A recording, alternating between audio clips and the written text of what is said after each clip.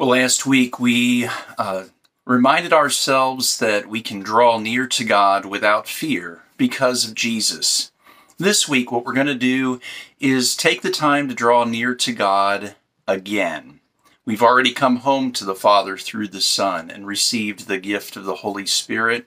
We have received forgiveness of our sins because of what Jesus did on the cross. We believe that He is the Christ, the Son of the living God, and we have confessed Him as our Lord. We've repented of our sin and gone down into the waters of baptism to wash our sins away. So now what?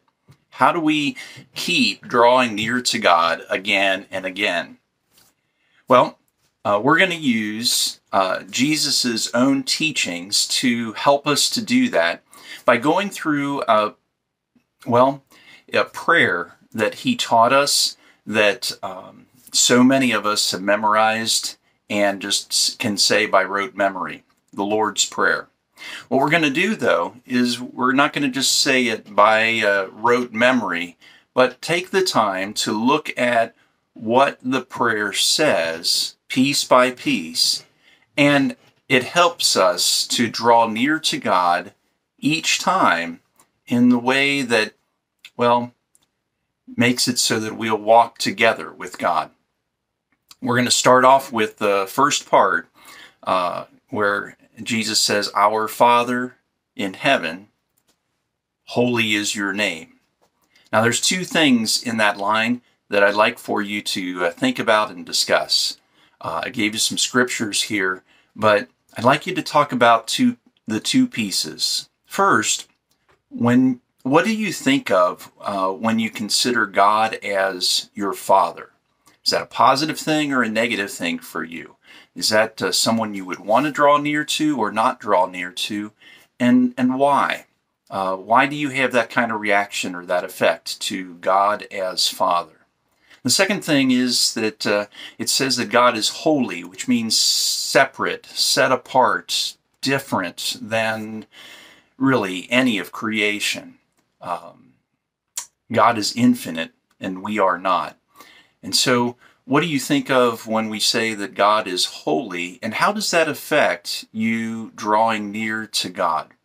Again, there's some passages there, and so read those, talk about those questions, and when you're ready to dive deeper into the Lord's Prayer, press play to continue.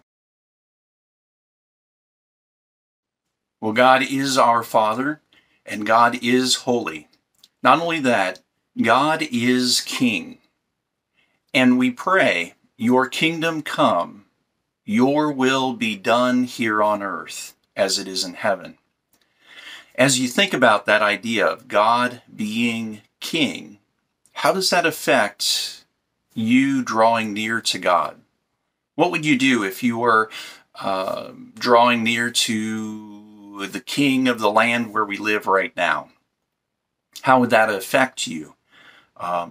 And then imagine that the king is your daddy, that you live in the palace with dad. How would that affect things as well? You see, God's kingdom here on earth is the church, the body of Christ. And God has work to do to bring God's kingdom here on earth. And we are His subjects. We are His ambassadors. We are a part of His kingdom work. And so my questions for you to consider is, what should we do when we're in the presence of our King, even if that King is our Father?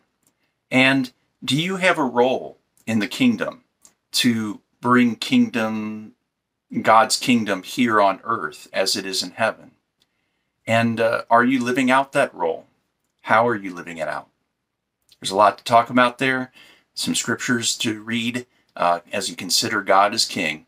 When you're ready to go on to the next part of the prayer, press play to continue. Give us today our daily bread. The next part of the prayer is talking about God's provision. And I have a passage there from Jesus that reminds us that when we seek God's kingdom and His righteousness, He promises to provide everything that we need to do what He calls us to do. God will give us food and shelter and give us what we need to live, but not just live, but live a life filled with purpose, doing what God calls us to do. And so as you take a look at these passages and God's provision, my question is, do you trust God, our Father, to provide everything that you need to live and do what God has called you to do? And if so, how do you fight off the worry? How do you fight off the things that come into your mind that try to get you to stop trusting God to provide? Talk about that with your group. Share with each other tips and tricks on how to fight off worry and instead focus on the work that is in front of you that God has given you to do, trusting God to provide. When you're ready to go on to the next section, press play to continue. Forgive us our trespasses, as we forgive those who trespass against us. Or in the original, forgive us our debts, as we forgive our debtors. It's talking not about money, but about sin. That when we sin against someone, that we go into debt, we end up owing them. If I steal money from you, I owe you that money back. I go into debt to you. But not only to you, I go into debt to God, because God is the one who taught me to not steal. And so forgiveness is key to God's kingdom work. And because of that, God teaches us very powerful lessons about how important it is that we forgive other people when they sin against us. He even ties it together in this prayer. Forgive us, God, in the same way that we forgive others. And he even goes on to say, if you don't forgive others, your heavenly Father will not forgive you. You can read the passage in Matthew 18 there, where Jesus teaches us this in a parable and makes it very clear. Forgiveness is incredibly important to our walking together with God and being able to draw near to God without fear. So I encourage you to read that and talk about that. Why do you think it is so important? And do you forgive? And how does that affect your relationship with our Father, whether you do or don't forgive? Talk about that with your group, and when you're ready to go on to the next section, press play to continue. Lead us not into temptation, but deliver us from the evil one. He finishes the prayer with this line to let us know that if we allow God to, God will lead us. But we need to be willing to follow. Just like we declared Jesus as Lord so that we would follow him, we need to follow God every day of our lives with each decision that we make.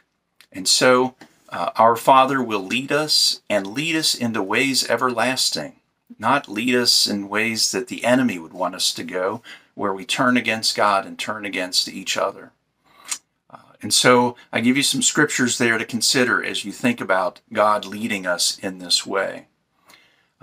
And then at the end, we have a passage that shows up in our older Bibles, but not in the newer ones. And that's because it really wasn't in the original, but a copyist, someone who was making copies of the scriptures in ancient days, added this line. And I put it in there because whether it was in the original or not, it's still true. Thine is the kingdom, the power, and the glory forever and ever. Amen. As you finish up your time together, talk about whether you let God lead you and how often you let God lead you. And then I want to encourage you to pray together and pray this prayer, the Lord's Prayer. But this time, as you pray it, don't say it quickly and get it over with. Say it slowly and think about what you discussed today.